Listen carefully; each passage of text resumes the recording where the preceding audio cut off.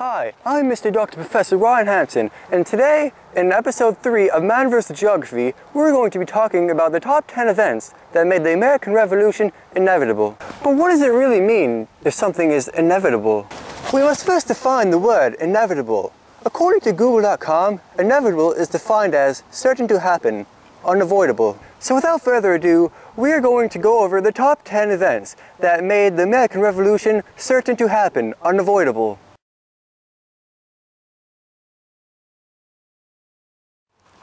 The Navigation Acts were established from 1651 to 1673.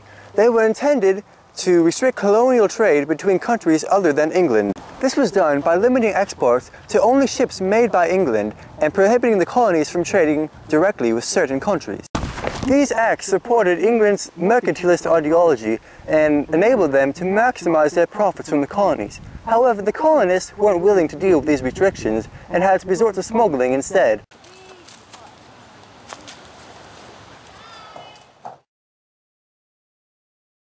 As a result of the 7 Years' War... But why is it called the 7 Years' War when it lasted for 9 years? Wait, who are you? I don't know. Get out of here!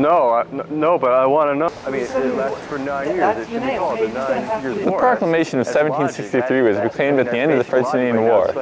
It kicked France out of most of its American settlements, dividing them between England and Spain. It prevented the British colonists from settling west of the Appalachian Mountains, which is exactly what they wanted to do. So they did it anyway.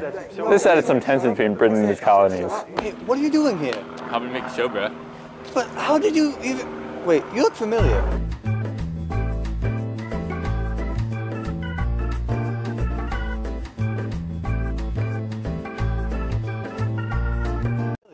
No, I don't. Fine, whatever.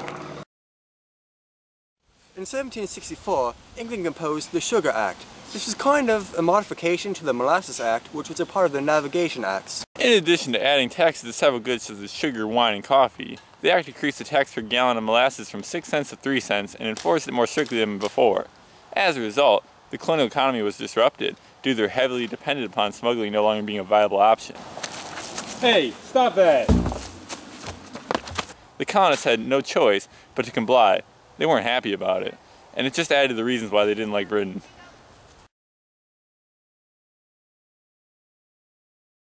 In 1765, England created the Stamp Act, which placed a tax on all printed paper by mandating that all printed paper must have a stamp on it. It was clear to the colonists... Shut up. It was clear to the colonists that England was only doing this to make as much money from them as possible, so of course, they protested. They weren't so mad that they had to pay taxes, bruh. It was more that they saw it as a slippery slope that would lead to more taxing in the future.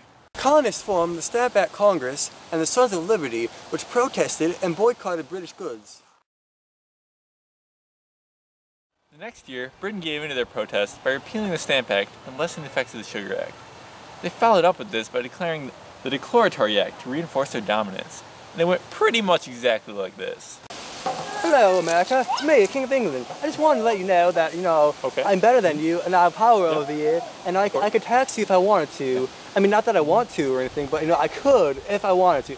I mean, like, not that, I'm not saying that's what I'm going to do. I'm just saying I could do it because I have the ability to do it because, I'm pretty much in supreme control over you. So, that gives me the right to tax you at any point if I wanted to. Just be sure that, it's not what I want to do. It's not my intention. But, I could do it. I could. It could happen. It probably won't happen, but, I'm just saying it could happen. And of course, they did. The very next year, England announced the Townshend Acts. These acts were pretty much just made by England for the sole purpose of making more money from the colonies. These acts included changes in salary, aka revenue, and more taxes on goods such as paper, oil, lead, and of course, tea. Of course, this outraged the colonists, leading to more boycotting and the creation of the Daughters of Liberty. England repealed all these acts, except the tax on tea. In 1770, a protest in the streets got out of hand, resulting in British officers killing 5 colonists.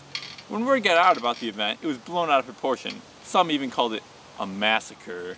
It wasn't a huge deal, but it just added to the reasons why the colonists were mad at England.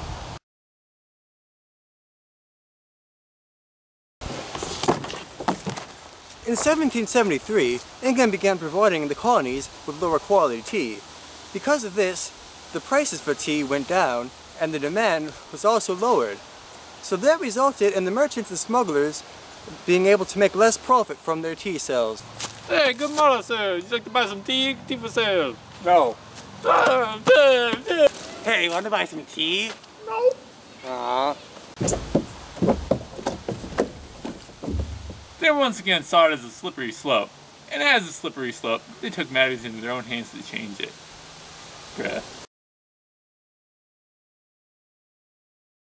On December 16, 1773, a group of colonists dressed up as Indians and dumped millions of dollars in today's money worth of tea into the Boston harbor. They thought that England would give in and repeal the act like they did before, but they were very wrong. And number one, Hey, I want to say it.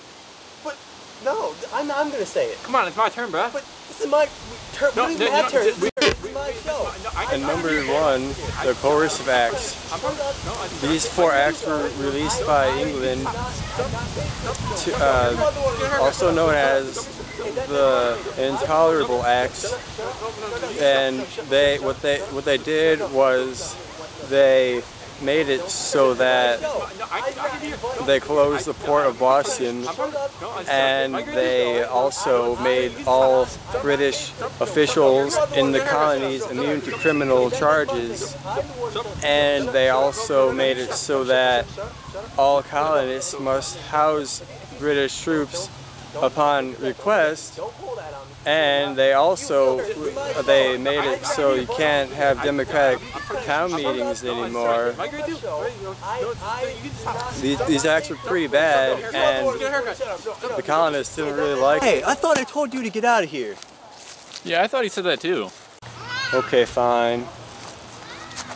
Well, okay then. How did he know the script anyway? Wait. How do I know the script? Yeah, how do you know the script? I don't know. This was the last straw for the colonists. All of these events built up tension over time between England and the colonies.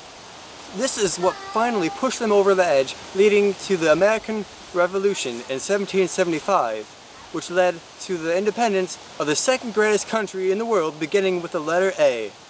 Algeria? No, America. Oh, was the first Afghanistan? No, Australia.